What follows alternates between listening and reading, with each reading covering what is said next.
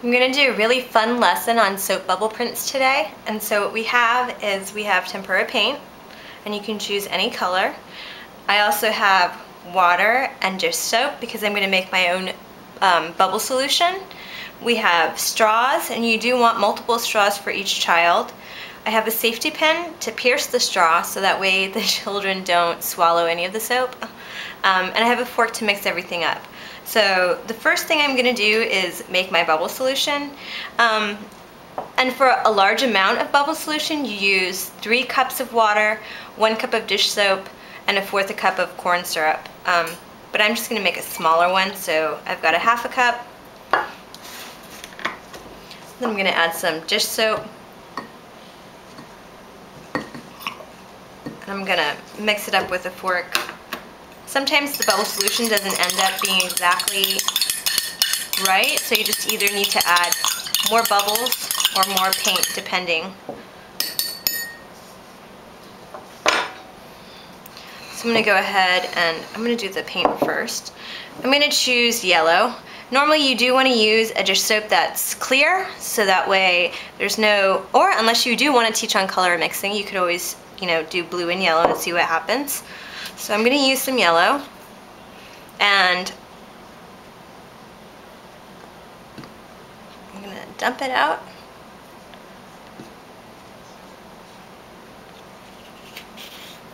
And normally it would be 1 cup of bubble solution, 1/2 cup of tempera, but I don't have quite that much, so let's see what happens.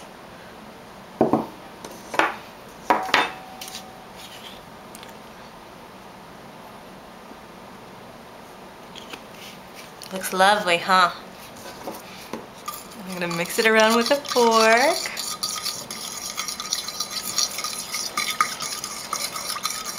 And all of this you would want to do before the kids get started on this lesson. So these are things that you'd prepare before they sat down.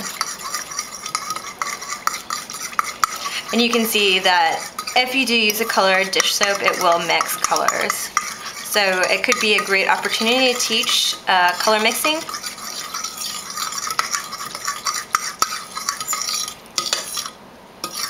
Alright. And now what you want to do actually is take that safety pin that you had, and you're going to pierce the middle of the straw with a hole, so that way the kids don't inhale bubbles, or they don't accidentally inhale. And then you're just going to have them blow out.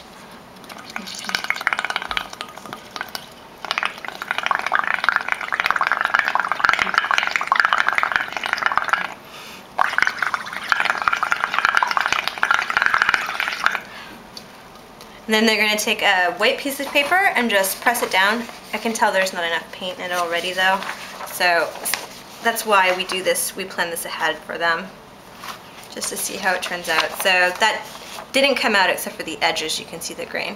So what I'm going to want to do is add more paint to it. And I'm just going to go ahead and add green since it's green now.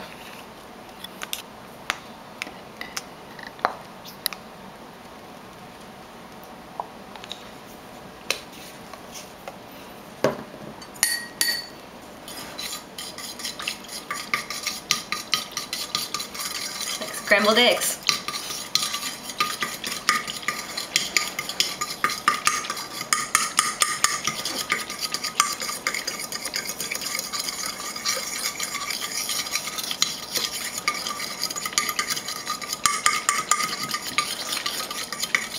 And what I kind of want actually is more soap too.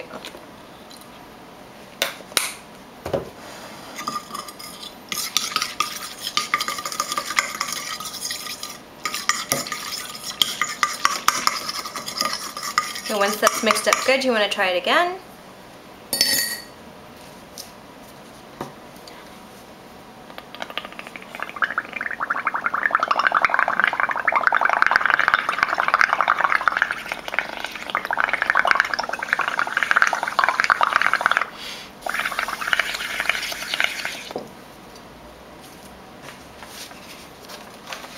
And just press the paper on top and pop the bubbles.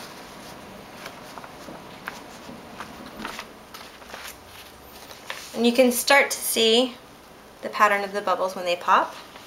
I'm just going to keep doing it.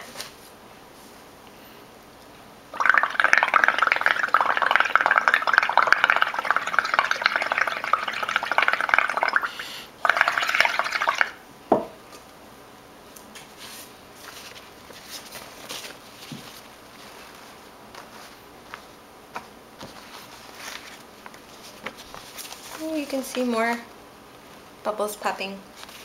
What it does is it leaves the shape of the bubbles on the paper. And you can actually let them do more than one color. A lot of times I'll have a couple bowls of color like pink and green and yellow, or purple and green and yellow.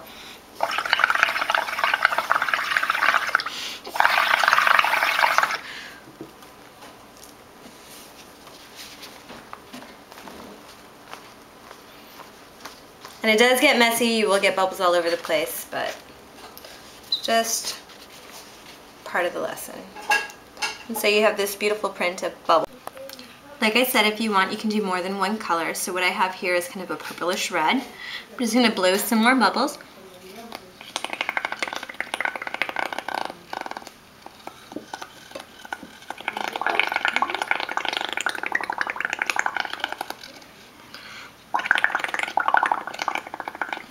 Alright, and then we're going to push our paper down on it.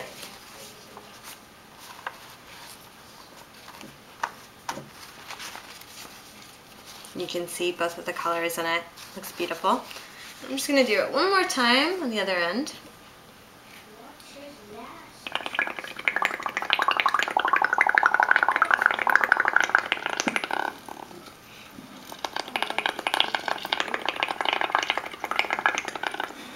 Alright.